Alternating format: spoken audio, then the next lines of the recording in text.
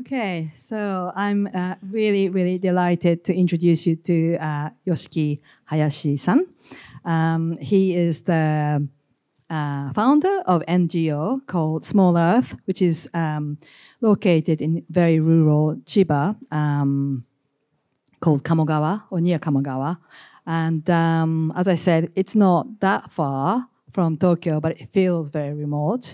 And that's because this area is sort of down in the peninsula, so it was quite difficult to get to. So some of the things have been preserved quite well until recently. But he will tell you all about this. I've seen his lecture yesterday, I had a sneak preview, and it's just wonderful. So you're in for a real treat. And the lecture will be followed by Q&A session with Takeshi Hayatsu, who is based here, a Japanese architect. And thank you again for Toto Europe for sponsoring our event.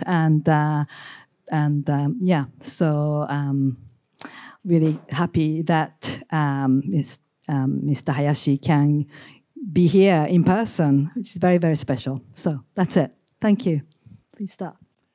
Yes. I'm from Kamogawa, Chiba, all the way. Thanks very much for inviting me, Yuki. 24 years ago,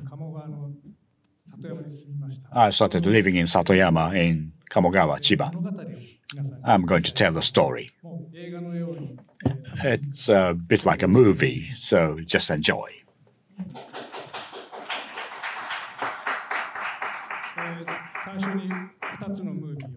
I'm showing you two films to start with.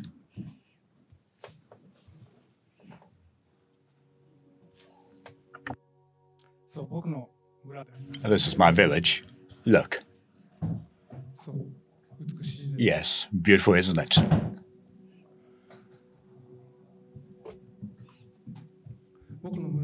My village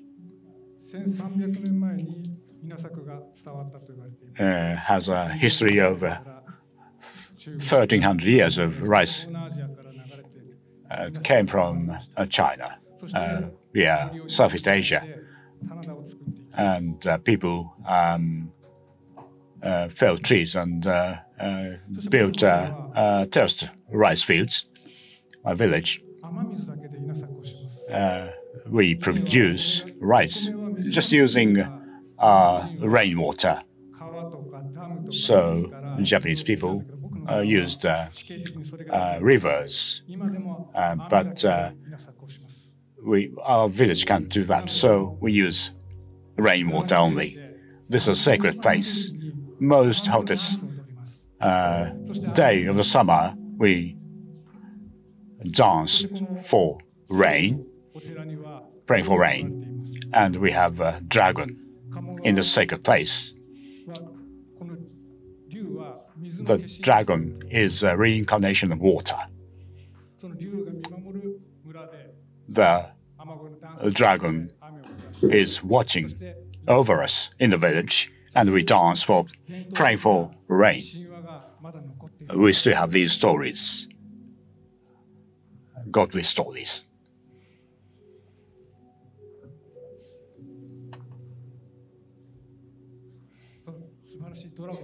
A wonderful dragon, you see. So, all these different gods or deities coming from Eurasia are sitting here. 2 hours from Tokyo. You see this tradition. I still have this village, historical village.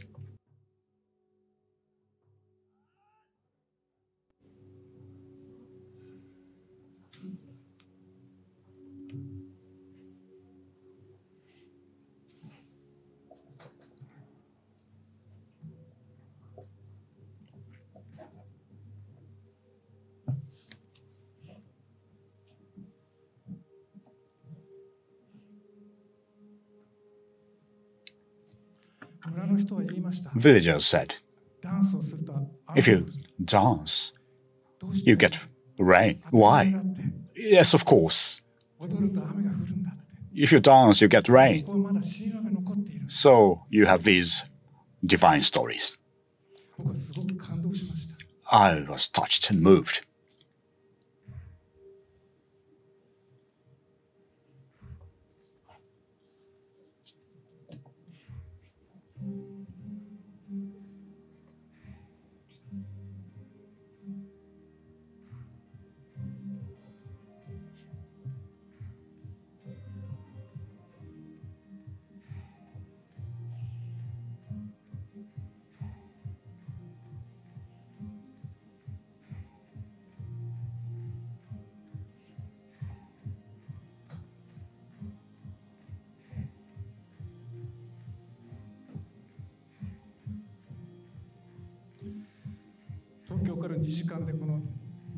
Only 2 hours from Tokyo, we have this landscape, Japanese landscape, supported by people in the 70s and 80s. The average age of Japanese farmers is 68. 3% of the population are farmers, and tens of thousands of people are living farming each year. We only produce 30% of food, and we have low energy dependency, sustainability. It's a vulnerable society, and this beautiful landscapes are disappearing from across the nation. What we do is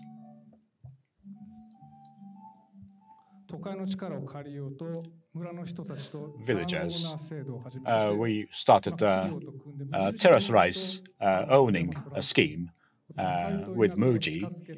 We built a rice trust to protect the village in collaboration with cities.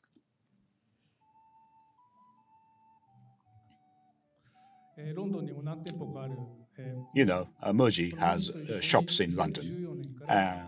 We started work with them in 2017 to work in through this trust, working with these old people and people who came from the cities. We welcome people from the cities. 10 million people live in Tokyo, including surrounding area. 1/3 of Japanese population live in the Tokyo area. We create a place for them to come back.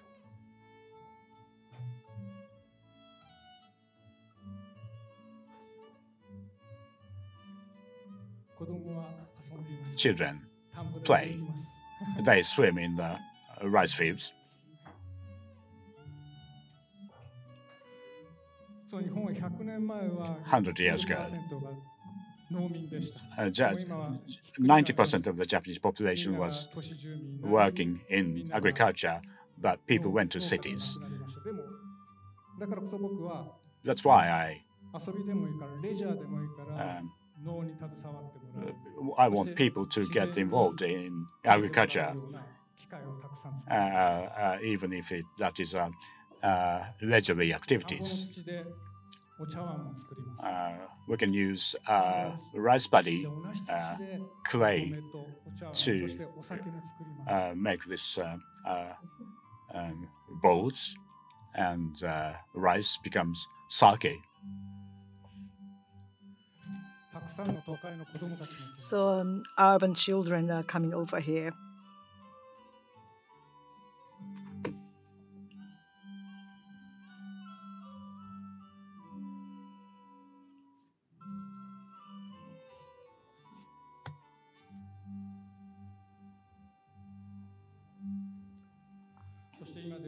And now corporates and also universities, high schools, kindergartens, so many people are coming here, and we all do collaboration.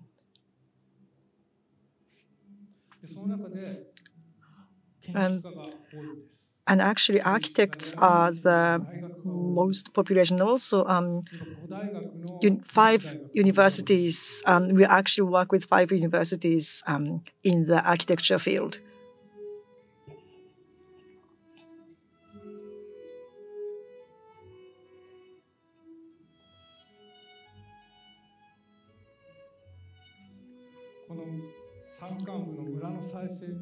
So the village, to rejuvenate the village, a bunch of architects and designers contributed so much to rejuvenate this little village in the mountains.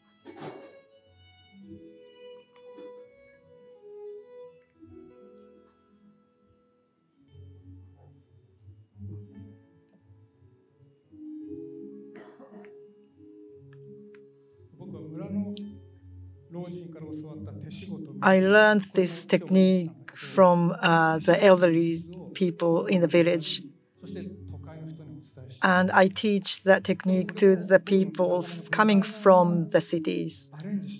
But these techniques are arranged and adjusted to the modern time by my colleagues. So it takes about a whole day in a very traditional way. But my designer colleagues adapted to create an easier way for more people to participate. Next month, I am going to Muji, major shops of Muji in Tokyo, to have workshops. And I want to connect the rural area and the urban areas. And that would change the landscape and attitude of the city.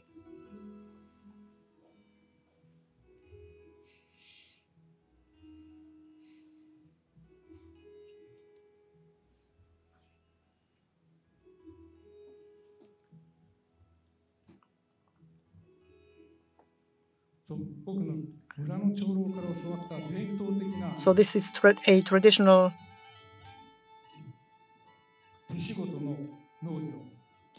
agriculture methods learned from the elderly people in the village.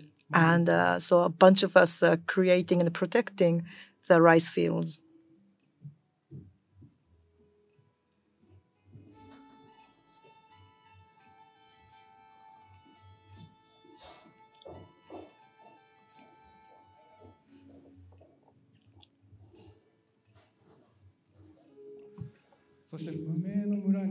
So this is such an unknown village, but we have 1,000 visitors a year.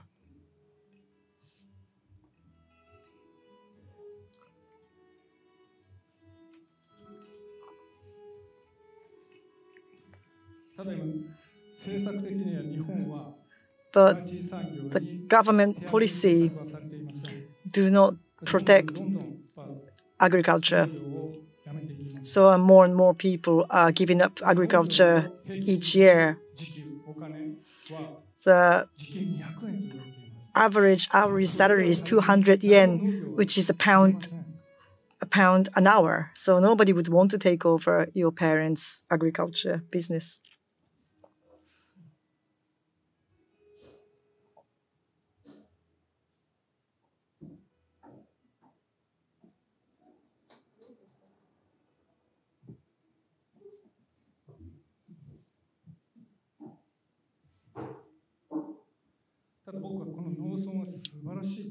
So, but I think this village is really precious, and I want to pass this great environment to the next generation, to the future. So why did I move there 24 years ago? And why am I doing this? And I want to tell you a story. So I am running this organization called Small Earth. So this presentation is about this organization, and there are 4 chapters, starting with why Kamogawa, 2, what I do in Kamogawa, 3, about the activities of Small Earth, 4, looking back the last 24 years, and I want to tell you what I think is the most important. So why did I come to live in Kamogawa? I liked drawing when I was a child. You can see some sort of vision when you want to do a drawing, and you transfer the vision onto a piece of paper. So there was something that changed my life. I was 7 years old. It was the Hoshino incident, and that caused a huge trauma to myself. The first day of my second year of my elementary school, the teacher came into the classroom. I'm going to teach. It was a lady. So the teacher said, "Hello, my name is Hoshino." And she introduced herself and she wrote Hoshino. She spelled in Japanese. And she said, "Right, everybody write my name on your notebook." So everybody did that. And I thought, right, I can draw a star because Hoshi means a star. So I draw a notebook because, Hoshino, Hoshi means star. So I thought, right, I thought she would be happy. So Miss Hoshino looked around and she came to my desk and looked at my notebook, and I was really excited. I thought she was going to be happy. And she hit me. She was so upset. And I was shocked. I was speechless. And everything went dark. And I didn't understand why she was angry. Why is she angry at me? And I literally lost my voice there and then. But not only that, I couldn't do what everybody else could do. And so Miss Hoshino called my parents to school. So no, he can't be in a normal class. So he needs to move to a special needs class. So she said to my mother, he can't do what everybody else can do. He's causing a problem. I don't think he can go to a good school, and probably there is not going to be a good employment for him. And my mother was shocked. She thought, "Oh my God, my son is stupid." And that, it was traumatic, to say the least. So my spiritual journey began there.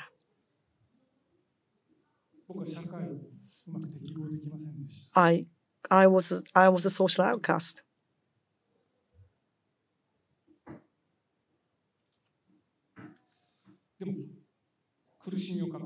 So it was really hard. I was in pain, but didn't know why. Why am I in so much pain? I didn't understand. But as Miss Hoshino predicted, I didn't go to a good school or didn't get a job. So I decided to paint a car and go on to travel around Japan.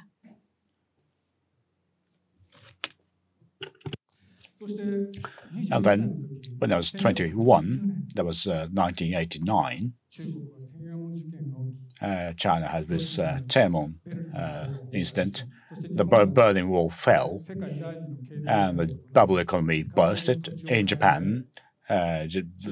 Japan bought land all over the place, and China sent the army to kill young people in Germany. They draw a line in a country, and I can't believe this. I thought this world lacks love, and I started to write love on the street. It was a bit like a Banksy. That was 30 years ago. And I tried different jobs in Tokyo. I wanted to create something using my own hand. I worked as an assistant to a photographer and worked in restaurants and bar at night. As a bartender, you have no train after work. And the bar, I needed to sleep in a bar and started to ride a bike, motorbike. I clad myself with the black leather. I was riding a Harley Davidson, and something happened to me, life-changing experience. The bartender boss said he's going to travel across the US, and the cameraman I worked for suggested that he should go and take photos, and I decided to go to the US with them to help them. And I saw the light and the shadow of modern civilization.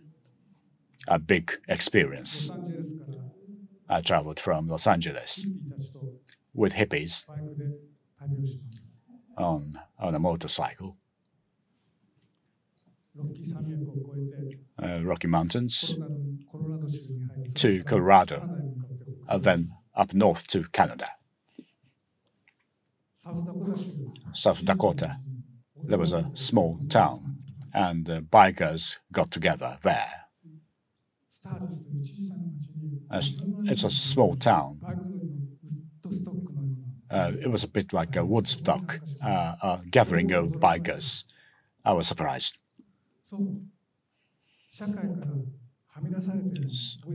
Even if you are outcast, misfit, you can build a community. You build your own place. Then I was taken to a village of Native Americans, which changed my view. I went to a reservation of the Sioux tribe. They have no idea of a country, what country is. They call themselves Sioux, and no, they didn't call Americans. Sioux means people. Navajo means people. Apache means people.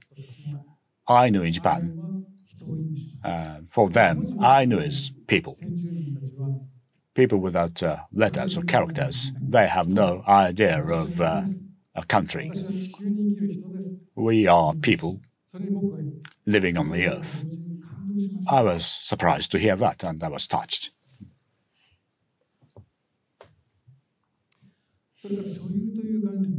There's no idea of ownership. When I went into the village, your belongings are people's belongings. People's belongings are yours, and people helped each other.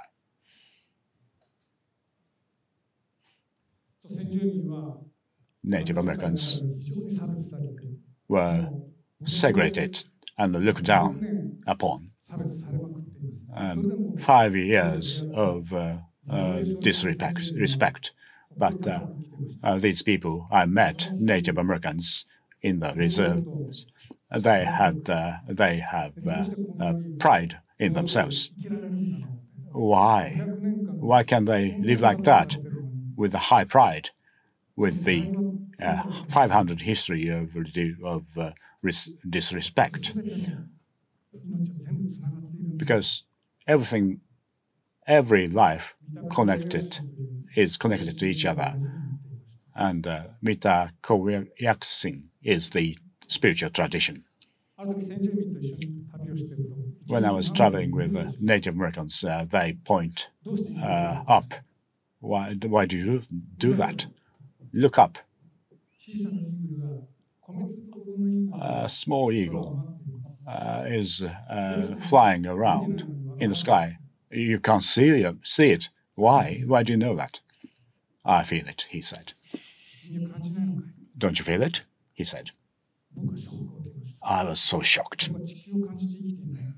I'm living, but I'm not feeling the earth. People should have the ability to feel the earth, but we lost it, the feeling, because we wanted civilization and we destroyed the earth. We need to start. I need to start my life by feeling the earth. There's an idea of vision quest among the Native Americans. By growing from a child to adult, there's a ritual, and you have to go into a forest, into the mountains. You have a conversation with yourself and with nature, and you find your mission, your own mission for life. Once you found it, you come back to your family. If you can't find it, you don't have to come back. With all, you find your own vision, your mission for your own life, for life. You do it alone. You have conversation with yourself and with your nature, with nature. In Japan, the Japanese society, I didn't manage to live well, but I found it.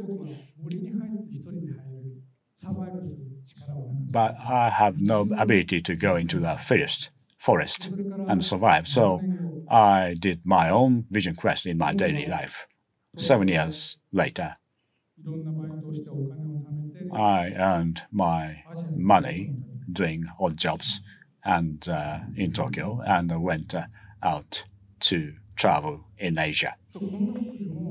Even a person like myself, I should have a role on Earth, and I got to find it. Nepal to Europe. I traveled like a native person. I listened to the Earth.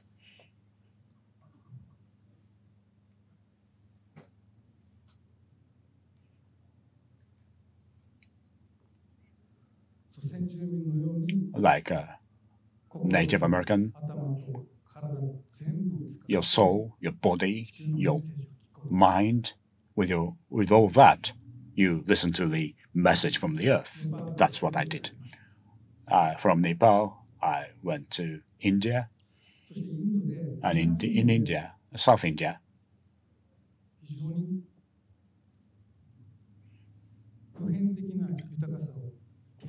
I experienced universal abundance. From this small oven, they cooked the home food. This lady made home cooking, which is so delicious and nourishes your body and soul, make me happy. That means that you have good agriculture, a beautiful landscape. That means you have your community and tradition there. Everything is connected, interconnected. So,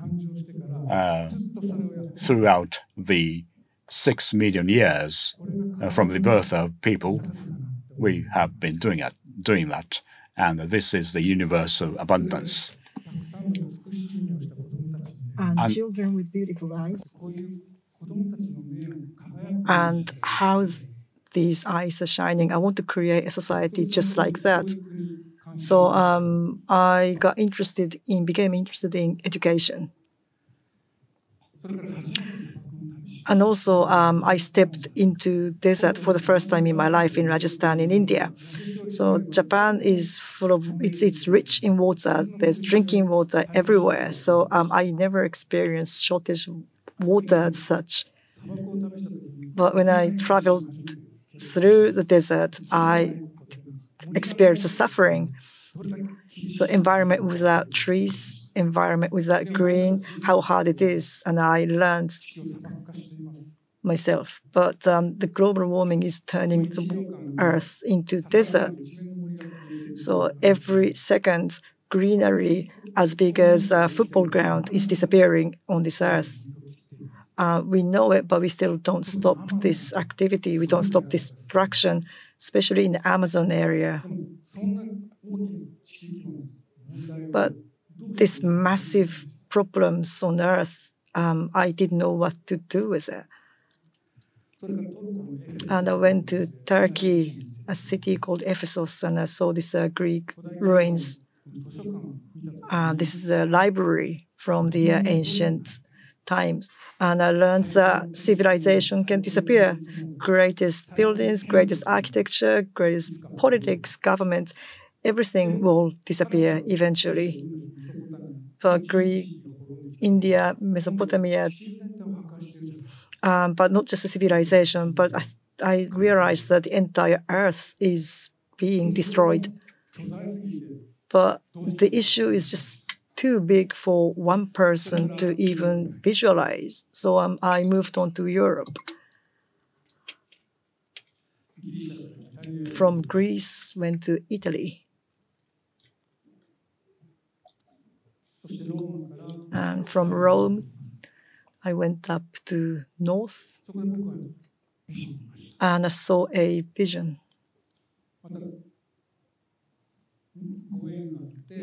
And with a really nice coincidence, I stayed in a farm owned by Dario. This bearded man is Dario. He wasn't wearing shoes, and there was no electricity in his house. So he was using candles and using disused timber. So he was using the reclaimed wood. But it was beautiful, so beautiful. So I knew that I saw a beautiful life. His farm was a sculpture. His words were poetry, and working was a joy, and every day was a story. How creative is that? So living is art. And so creating your own life is enriching your life further, and it will bring happiness, peace, joy, and beauty to the world. You don't take anything from anyone. You don't destroy anything. You create your life. You create a life.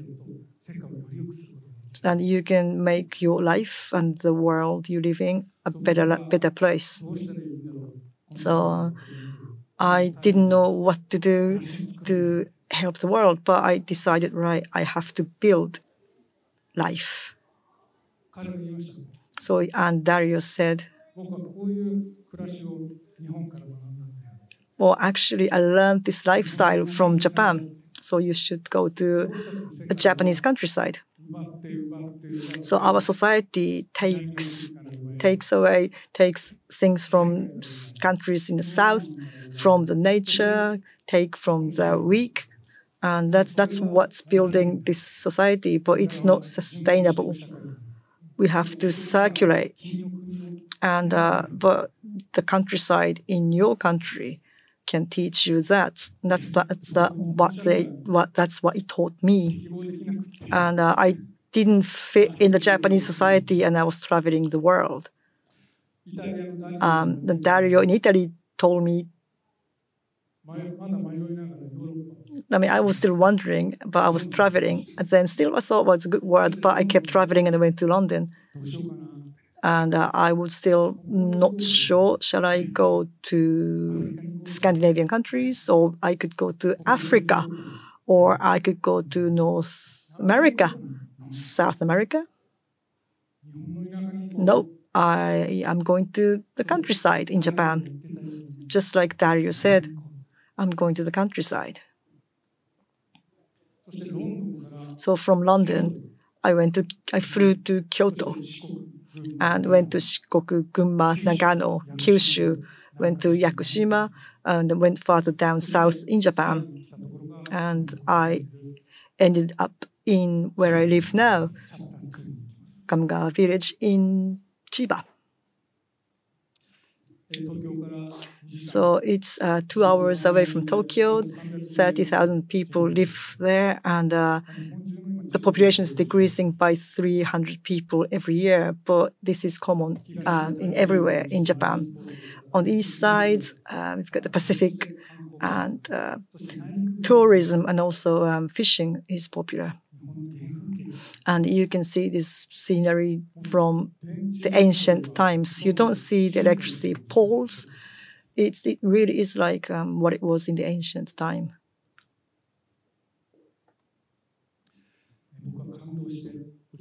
I was moved and I wanted to move there. In 1999, I was 31 years old, and 24 years after that Hoshino incident, and I felt like I found a place that I belong.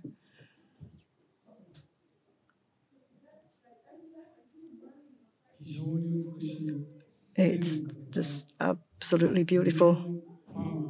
So all the farmers took all the last 1,000 years, all these farmers from generation to generation, they preserved this beautiful landscape and the field.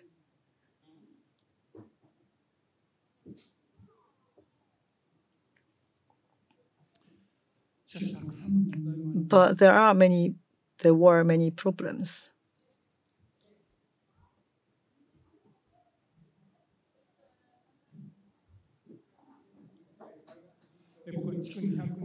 So I moved to this farmhouse, 200-year-old farmhouse, and I started renovating. Back in the 1990s, there was no internet, so I went to the library and I borrowed out books on architecture, and I tried my hands on rebuilding the house. But the great thing about Satoyama is that all the materials that you need are around you. There are bamboos that you could make the frames, and you can use straw to make the plastering material. So I never done anything like it. I was a novice, but I could do it. And also I started building a community. There's a local currency, our money.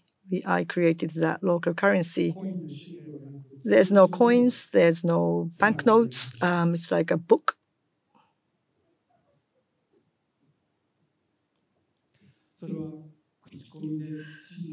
And by words of mouth, it started spreading. And it started with 10 people, and now there are 200 people in that community. So this is my son. He sit in the audience when he was smaller. So once you start building communities and everybody helps each other, something that you can't do on your own, say like growing rice, building house, you can do it with a community. By doing that, so you can turn yourself from consumers to producers. So citizens, in other way, we are consumers, especially urban dwellers. Everything is money, everything is currency, food, water, anything. You need money to get these necessities. But you can actually produce things by using your hands. So you can actually live in a true way. But obviously, you can't make everything 100% yourself. But only a small part of it, you can actually do it. Instead of buying, you can actually make.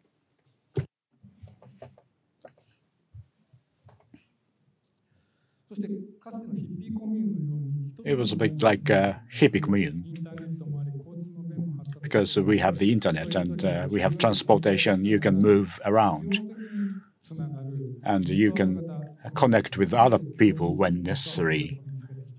We have this network community who share the value.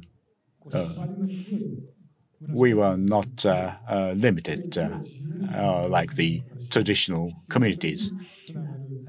So this is a new type of community where you can connect with people when necessary. While I build community with new people coming to the local area, I built a network with local people. Because we had an issue of different values with villages. Our village has gathering of all villagers on the 28th day of month. I said, "Oh, wonderful village! It's beautiful," I said. But the elder of the community said he was upset. What nonsense you say! We've lived here, we've grown up here, but we never thought this is a beautiful village. There are no young people here. We said, go to the city, get a good job, go to good university, don't be a farmer, don't produce rice. They said that. The elders experienced the Second World War. Tokyo was burnt, and 2 atomic bombs were dropped on our land, and Japan was decimated by the US. And the elderly people believed in growth. For that, they needed to abandon agriculture and go to the city.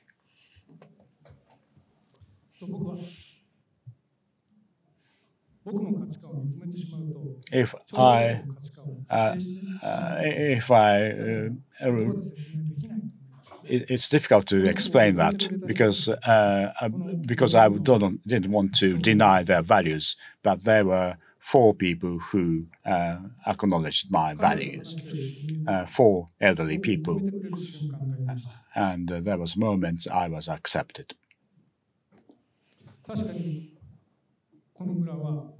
This village has very few young people. Yes, we drive them away, they thought, but they said, I sort of understand you. When they were small, they were really poor, no electricity, no oil, no telephone, no car. There were cows and horses working on the field. It was so difficult, but we helped each other. On a fine day, we worked out in the field. When it's raining, we were drinking during the day, and we played music and we danced. Each month, we had festivals. We meet gods and celebrate our life. That was really rich. It was a bit like there was a lot of time not stolen by time stealers, as described in Mihail Ender's Momo. We are so convenient. We have a convenience in modern life, but people are so busy. But we can't go back.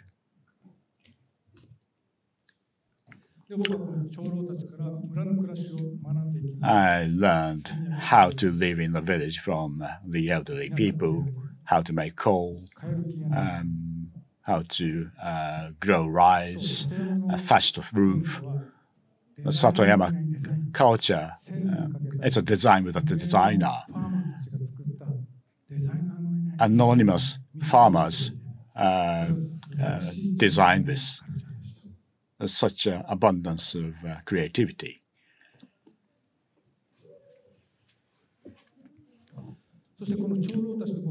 And I started this rice terrace scheme, owning scheme with the elder people. If there aren't people in the village who can do this, then we can work with the people in the city, and then I can bridge the village and the city. The terraced rice fields was the biggest negative in the village. So hourly earning of a farmer is said to be £1 in Japan. If you grow rice in terraced fields, you don't make money. The terraced rice fields was a symbol of negativity and suffering, but it attracts people now, a lot of people now. So negative became positive. The biggest negative in the village became the positive. I was primary school dropout, but now I take a pride in myself and my work. So negative can become positive. That's what I learned in this village.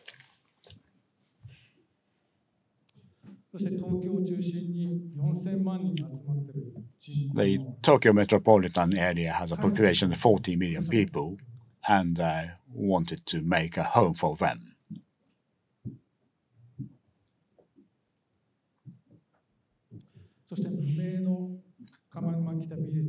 This village, Kamanuma Kita, anonymous village, people attracts people, and 1,000 people want to live there now. And actually, people started to live in this village, including foreigners. Foreigners are moving to this village. I have a friend, American, who moved here. He used to live in expensive house in Tokyo, 5,000 pounds worth of rent. He used to work in IT, but he is now translation, and he gained time and friends, huge space and nature. Elderly people were surprised. Mr. Hayashi, this village was attacked by American jet fighters. We were killing each other, but I never imagined with a foe, working with a foe to grow rice. And my American friend was so happy to hear that. 20 years on, opponents who used to kill each other now working on rice fields together in a very friendly manner. Maybe 70 years on, Israelis and Palestinians will become very friendly. Russians and Americans, you never know what's going to happen in the next 70 years. The world could be a lot better place in 70 years. That's what I can imagine in this village. And I took over more terrace rice fields, and we started to work with companies, Muji. More city dwellers started to visit my village.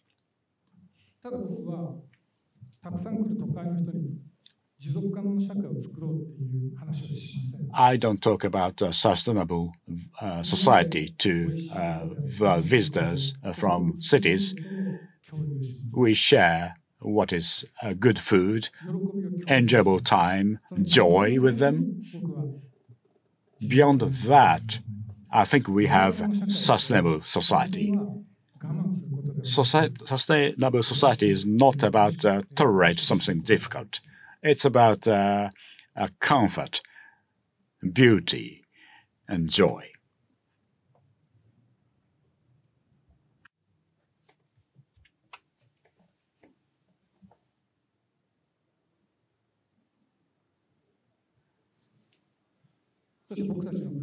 And our country, for a long time, our borders were closed. And in Meiji era, we opened the country. And after the Second World War, we were learning from the West. We learned the culture from the West. But just like Dario, a farmer in Italy, taught me, when everybody's coming to the countryside, urban people are coming to the countryside, I think people are rediscovering our own identity. We see our nature, culture, tradition, knowledge. We are rediscovering what we have and we weren't aware of.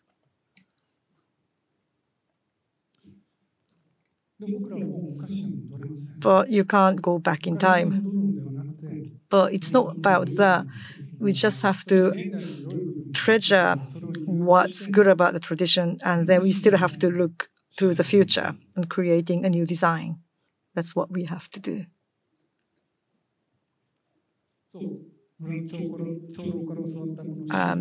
I learned the skill by the elders, and this is a new arrangement, a modern take on the traditional design.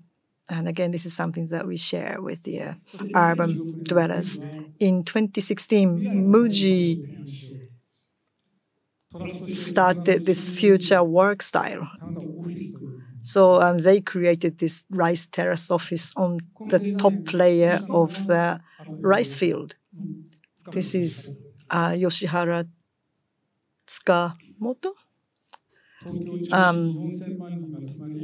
So in the people are commuting in a massive office area in a crowded commuting in a crowded train. Well, this is a new way of working. There's no crowded train, there's no traffic jam. You can hear the birds singing in your office. And when you've got time, you can actually make rice.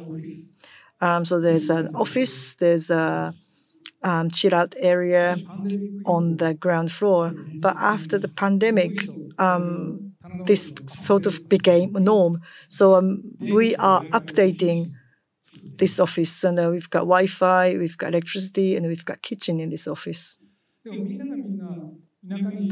But I don't think everyone has to move to the countryside.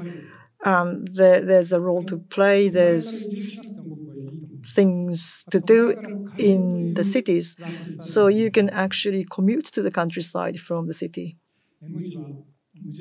So this is what they called Muji hut. There are 20 huts, and they sold 20 huts in the neighboring village. So I'm also making small houses. So people who can actually commute from the urban area to the countryside and living in and having these houses, offices, places to go. They say that there are no jobs in the countryside, but we can redesign local resources and create jobs. For example, with Muji, we are creating sake called Nihonshu, which is a Japanese sake. Sake called sake. So we are taking over all these rice fields that nobody's using anymore. We started the natural sake project. So everything is organic. It's called Terada Honke. Working with them, we created this brilliant sake. This sake is served in Noma in Copenhagen. It's absolutely delicious. And we are working with universities, Chiba universities, Tokyo Institute of Technology,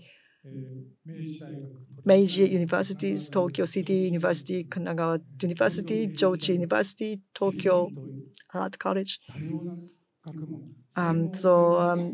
It's cross-field, cross-departments collaborations are happening. And then this huge typhoon hit the village in 2019, so 4 years ago. This massive typhoon hit our village. Wind speed 50 meters per hour, and Chiba never had anything like it before. So chapter 3. So after this, we started this small earth. This is my house. So you can see how destroyed my roof is. So the wind swept through my entire house.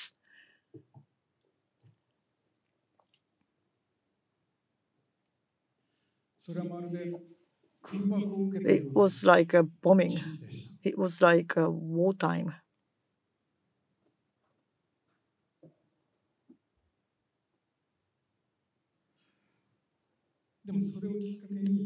But from there started a project called Satoyama Commons. So after typhoon, we have to rebuild the village, and there were people who donated money. Also, people came here to help us. So it was all these people who were in the community commuting to this village from the cities. So one of the 3 houses that were empty, we turned it into our office and started a commons project. And again, the finance, it was backed by a finance from the people who are commuting from the urban area to the village. So we created this organization called Small Earth. So we started buying land and made a co-op. So it's not my property, it's shared by everyone. I heard from a Native American, we are borrowing the land from the earth, so we have to get the land back to the earth. Nobody owns the earth. So I decided to live by that. This land is everyone's land. There's great big mountains and houses. So I don't have to pass it. I don't believe in the personal inheritance. I could pass on to my son, but it shouldn't be that way. It doesn't have to be that way. And also the house that was destroyed, the governor's house. So Mr. Tsukamoto was a professor of Tokyo Institute of Technology, is a professor. So we started redesigning and renovating the place with zero waste. And the earth from Satoyama, stones, bamboos, straws, grass, old timbers. We collected everything and then started renovating the house. So this is our community kitchen.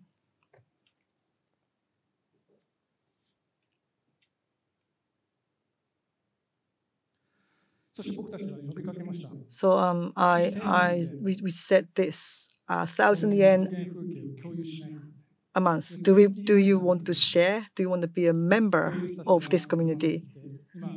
So there are 200 people in this community. So and we're using this space. It's a communal space, and lots of different people came here. We have an organic market called Awa Nova. Every month on the day of the new moon, everybody brings in their produce.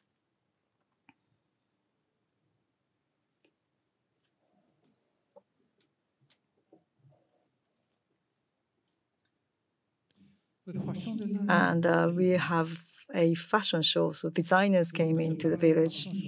So we did a fashion show in the rice field. Hiromi Suzuki, a designer, she created this brand to stop human trafficking in Laos and Thailand. So she created jobs for the people using organic cotton, organic linen, and the buttons are made of woods and bamboos. No metals, no zips, and all the monies are going back to their education in the local area in Thailand and Laos. So this is again circular economy. And she is working with us now and creating clothes for the farming.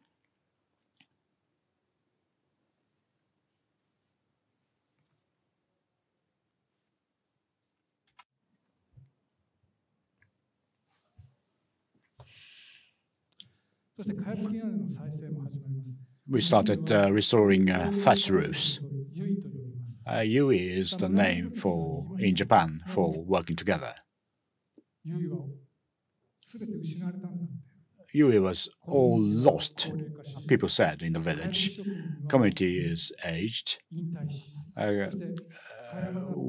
Those who thatched the roof, thatchers, they retired, and everything was lost.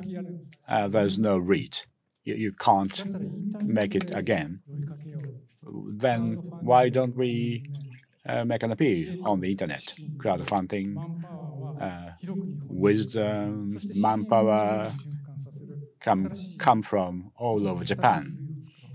This is a new UE.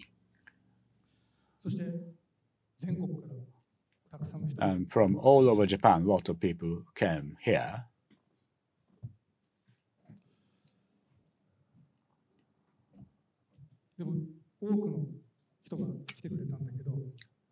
But half of them were women. Surprisingly, when you try to preserve Japanese tradition, ladies are more interested in these moves.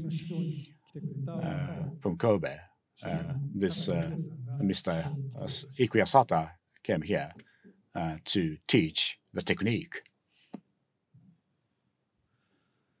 3.6 million yen was raised through crowdfunding, but it was used to restore the west side of the roof.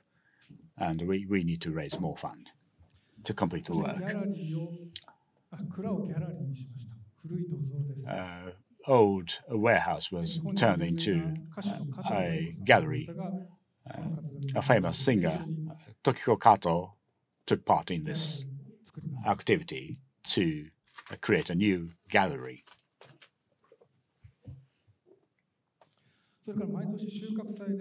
Every year, to celebrate the harvest, we have drum musicians. They came to live in the village. And we started the Satoyama School of Design. This is a joint effort by 4 universities. They come to the village in Kawashima, to the Metropolitan University, Institute of Technology of Tokyo, and this is a group to realize a circular economy on the earth. By learning the circular economy in Satoyama,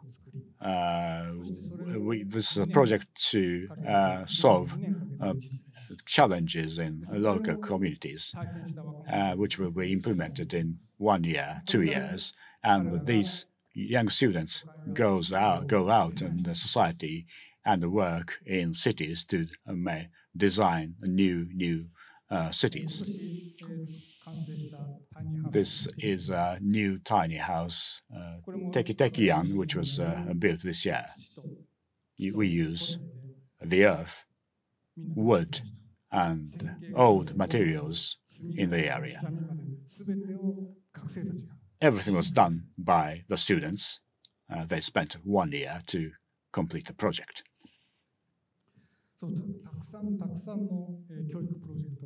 There are a number of education projects, not only universities, elementary school, middle school, high school, kindergarten to university students are involved in these projects.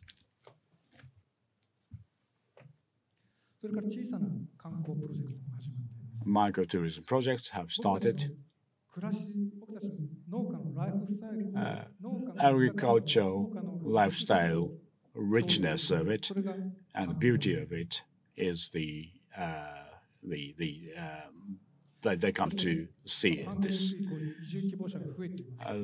More people want to come and live in this village after pandemic. With Atelier 1, we are creating a collective house. and new work opportunities.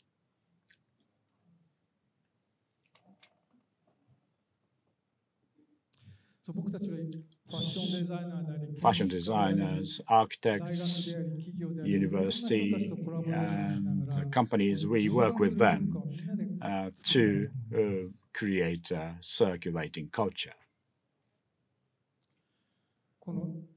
Kanuma Kita has only 25 households.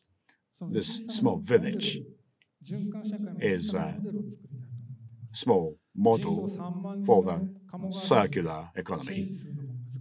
It would be difficult to change 30,000 people in Kamogawa or whole Japan because there are complex picture, political, economic, and probably diplomatic issues involved. So that's why we are looking small.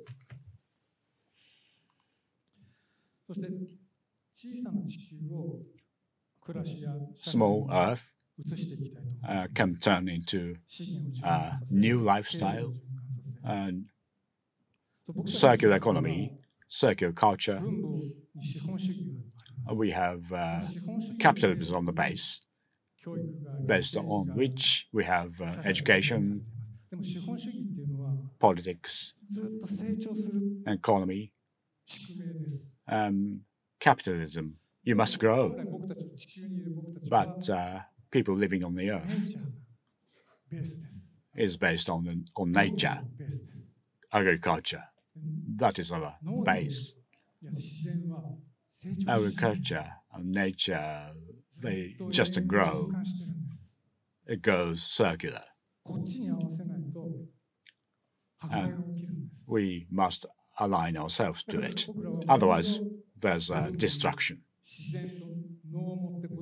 So once again, we want to base ourselves on nature and agriculture. And we have, on top of it, we must design our new society.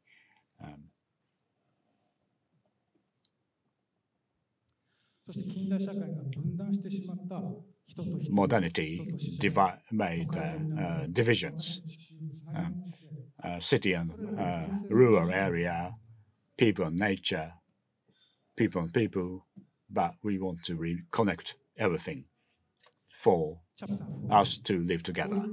Chapter 4, what's important in doing these activities? So 1,000 people visiting this village. We don't want to see problems. We want people living together. How can we achieve that? I think each person is important. Each person is a leader. I want to create that sort of place to achieve that. Everyone is important. Everyone has a role.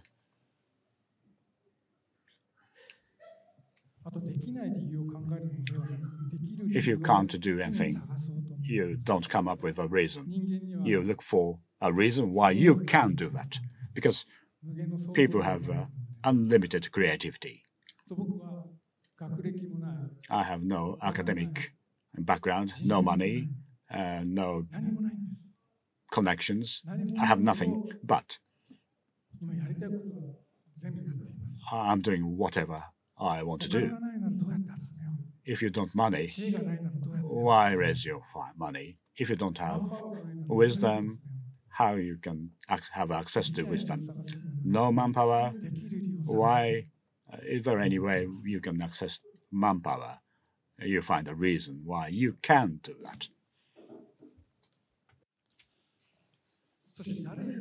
And use a simple language that everybody can understand. Elderly people, grandma, granddad, a large corporate president, university lecturer, school children, high school kids. Words, a language that everybody understands. No jargons, no complicated words. But I don't have a proper education myself. And, and my teachers are the nature. The nature teaches me everything. Nature is diverse, open, everything is connected, it is fair, and everything is related to everything, no waste. There's a wholeness, and it's perfect and permanent. And this is what's creating the earth, and this is what's creating the entire universe and the space. But somehow we can't do it. Humans can't do it. We should learn from the nature.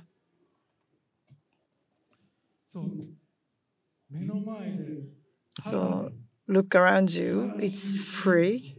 You are looking at the truth, and the nature teaches you the truth, and you don't have to pay a thing.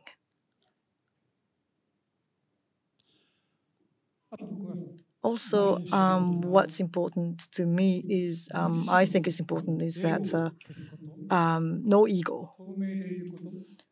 Be transparent.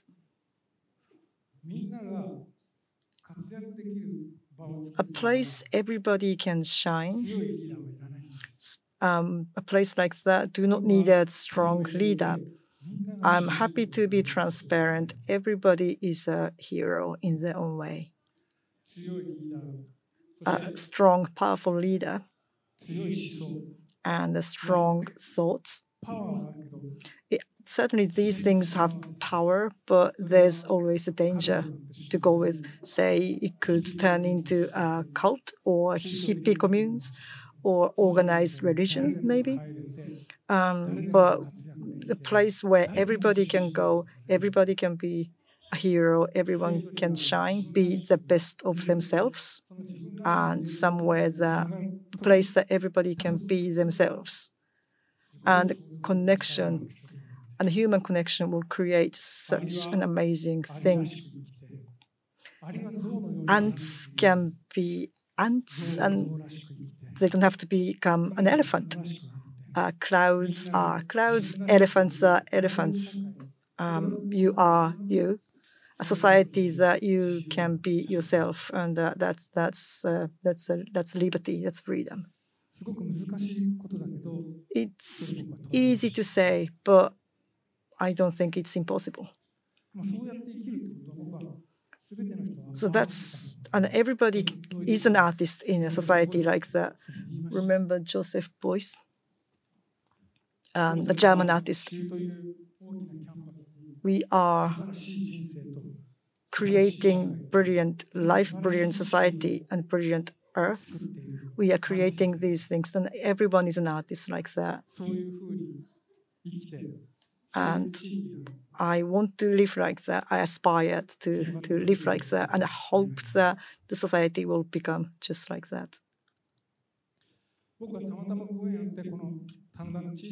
So I happen to be in this small village, but you can do it in London, you can do it in Tokyo, New York, Delhi.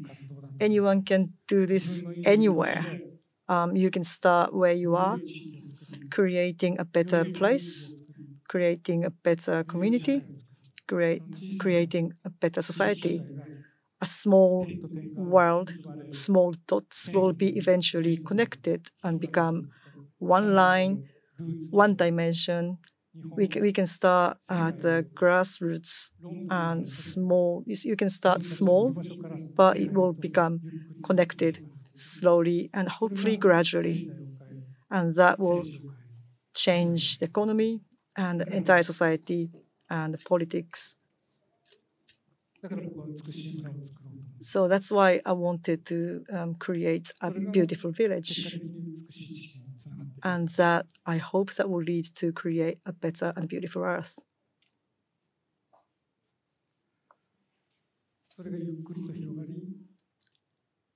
As a result, so the earth still have got massive issues, so many issues, but I just hope that it will become more peaceful, sustainable, and beautiful. I hope I can be a small help to that. So that's what I'm doing in a little village. And that's my vision and life work and a peace activity. It's an art activity, an environmental activity, political activity, and it's a life to me. Thank you.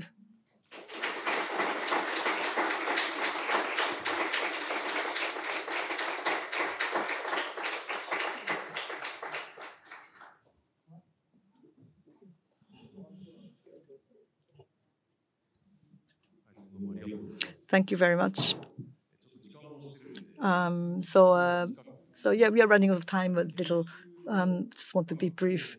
So this is an architectural school, and so I would like to ask two questions regarding architecture. The Satoyama concept of Satoyama. If you are Japanese, it's you can sort of understand the concept. This word, I'm sure there are people who have heard it before, but if you could elaborate, what's Satoyama to you? What's the concept and how it works, how it functions, how it exists? And if you could let us a little bit more of an explanation.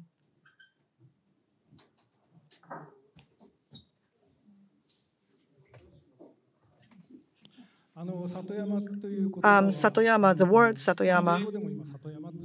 So I use this Japanese word, and we use this word in English as well. So 70% of Japan is forest. 70% is forest. And 1,000 years ago, we started agriculture. So we created field. So we had this 30% to turn into a field. So Sato is a land where people live. So behind it is Satoyama, and further up is Okuyama, deep mountains. That's where gods live and animals live. So they should be left untouched. So the forest behind the village is Satoyama. So to manage that forest in a sustainable way. So don't turn that into a desert. So that's the culture of Satoyama. As I said earlier, it's a design without designers. So people in the village created that, spending the last 1,000 years making it, the landscape. But it's not about space, but it's about architecture and a community and how the community functions. And the straw roof and how they create the design, food, living, everything. So the circular system was created in Satoyama. So that itself is a Satoyama. So you say nature, but Satoyama is man-made environment, right? Yes, that's right. So we could say charcoal, the technique, the smoke. When the smoke comes up, the smoke actually cleanse the mountain, cleanse the air. And I asked why that is. In Satoyama, so we create a kiln in the mountains. So then we created charcoal using the leaves, fallen leaves. So that was energy, created energy in the village and also income. So the kiln was moved around the forest, cutting down trees and leaves, and then go back to where it started.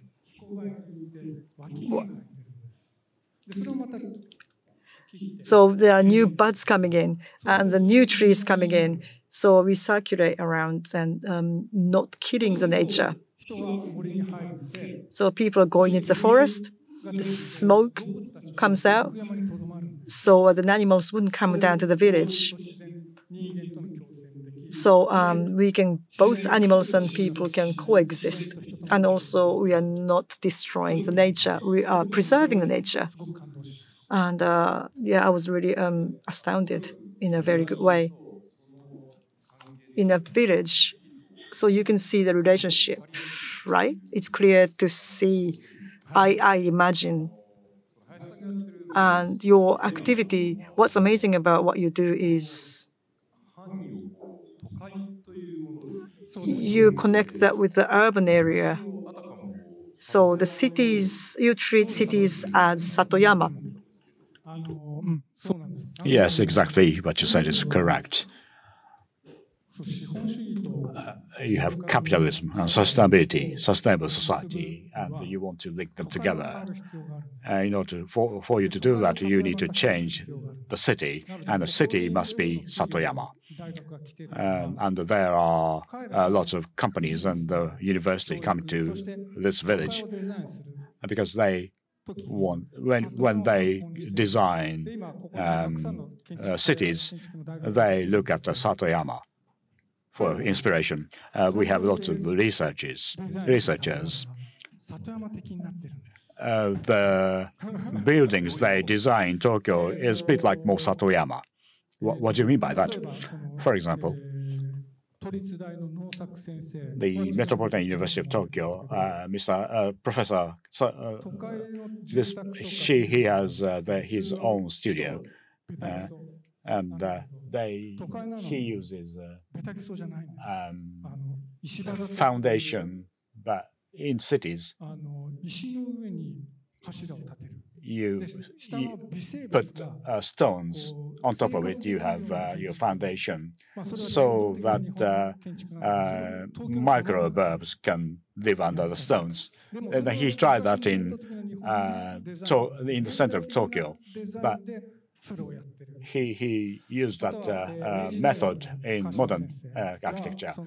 Professor Cascio from Meiji University is renovating buildings in Tokyo. He collected waste materials from city buildings. He also used earth,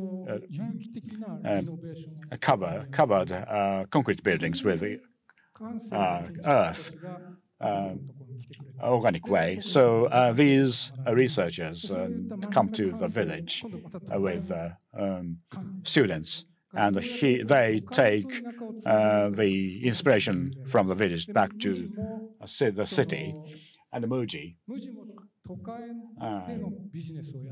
they do business in the city, basically, but they are creating a new business in rural area.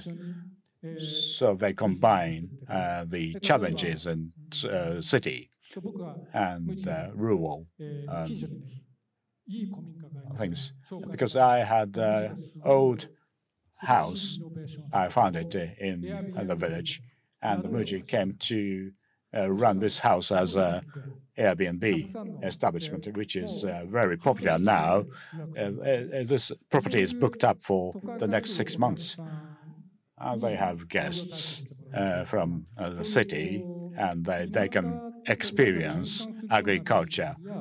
So it's a circular in terms of economy and architecture. And it's important to link up the village and the city. Another question I have is that you have these ideas and inspirations, and they take them back to the city to implement the idea in the city. It's understandably that should work, but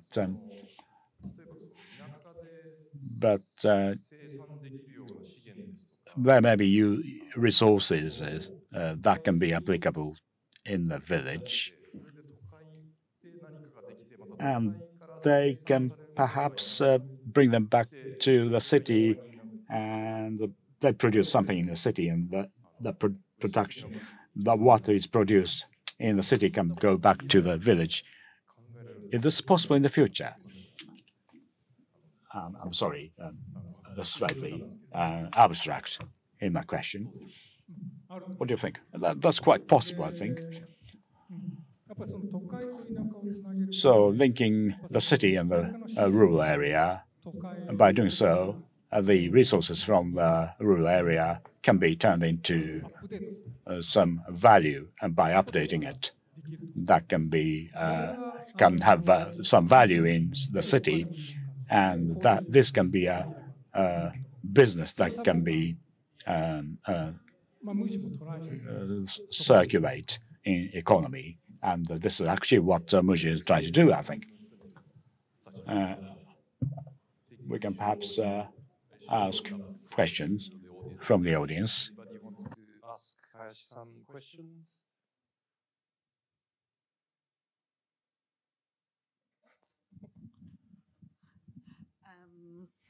Okay, I'm gonna ask in English, but そっか。聞いてないんですね。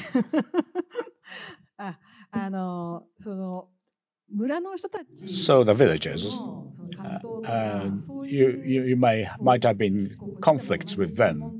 We have similar issues difficult for outside person. Maybe you're not an outside person because you are from Chiba, but to go in and to work with the local team or local people who must be suspicious of outsiders, and however bright your idea is, for someone with a bit more power, a bit more economic sort of resources, a bit more education to come in and tell the local people what to do, must be very difficult for anyone to do. And I'm curious how you gain the trust of the local people.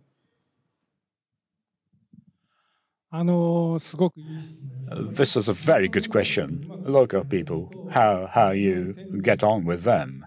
Without doing so, it's impossible to do a project with 1,000 people coming from a city. We build a good relationship with the local community, local people. In the 90s, people migrating from the city was handled as an ET, the stranger. So there's a big gap between what we value. So before getting them to acknowledge me, I took time. And then before I actually started my activities, what I thought was important was not to fight, don't argue. Because there's a difference in our thought. You may be harassed, but still you don't want to fight with them. For example, what happened was an older man was upset, and I hate people from the city. I don't trust them. I don't trust outsider. He said that. But still, you don't want to argue with him. You have your own way of life, and you get yourself accepted by them. But this old man, a few years later, said, I can only accept you. You don't want to fight, but you will be accepted. So you don't have you don't fight, and you accept different opinions and different values. So this agriculture village has people, and he lived 80 years in there. Quite understandably, he cannot accept me soon. You accept different way of thinking, but it's not about killing yourself. You still value yourself, but not fighting. That's what I have done. Anybody else wants to ask any questions?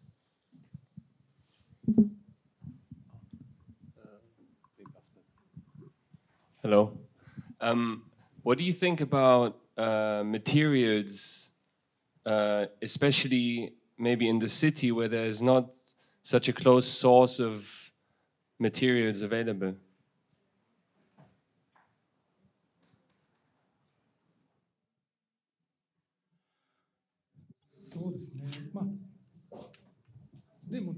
But But in Satoyama, it's rich in nature. But obviously, in the urban area, it is impossible to get as many earths. But there are so many waste in the urban area, so you can actually reuse them using technology, using designs. We can actually reuse these waste materials. But I think the cities can do better. Designers can work on that. Architects probably can work on that. They can be more creative than anybody else.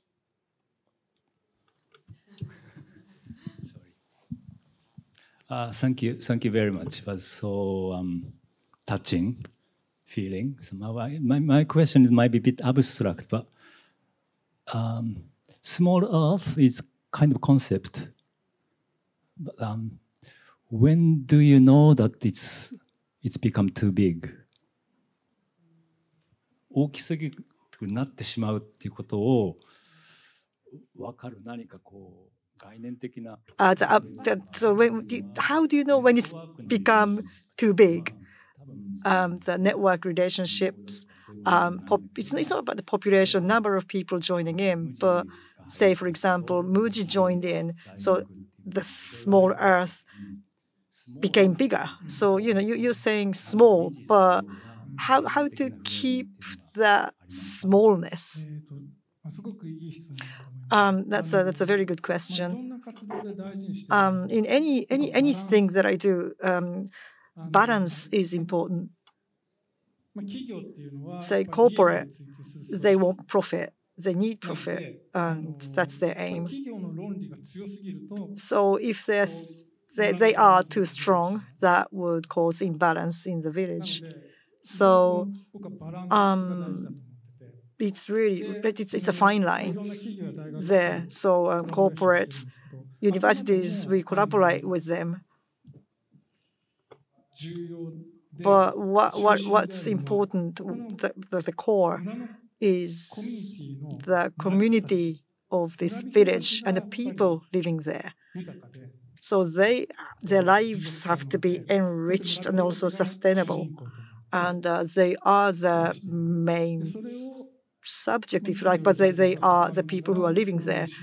And the universities and the corporates are supporting them, and the villagers are supporting them. And they learn from each other, they teach to each other.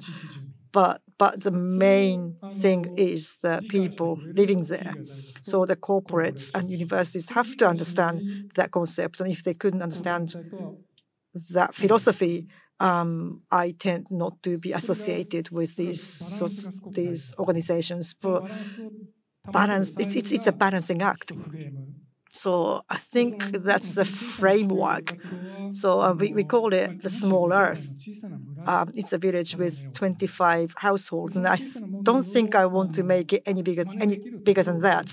So if anybody else want to copy this, and I'm happy for them to do so. So we want to create this complete circular society in this small village. I think that's probably the time is, pushing it. So, yes. Well, thank you very much, Hayashi-san, and yeah.